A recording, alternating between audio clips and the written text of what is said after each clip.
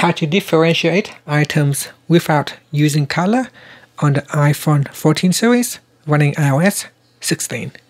First, let's go back to the home screen by swiping up at the bottom of the screen. On the home screen, tap on Settings, and in Settings, open up Accessibility. Then we go down and tap on Display and Text Size. In here, tap on Differentiate without color. Tap on the toggle button to turn on or turn off. So what this does is that it can enable people with vision disorders such as color blindness to easily use the app by recognizing the different shapes instead of using color.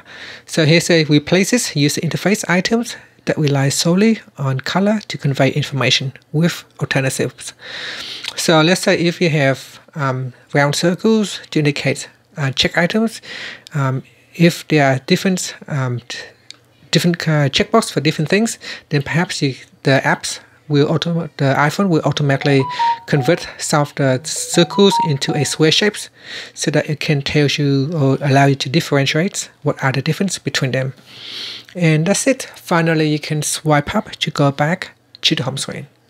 Thank you for watching this video. Please subscribe to my channel for more videos.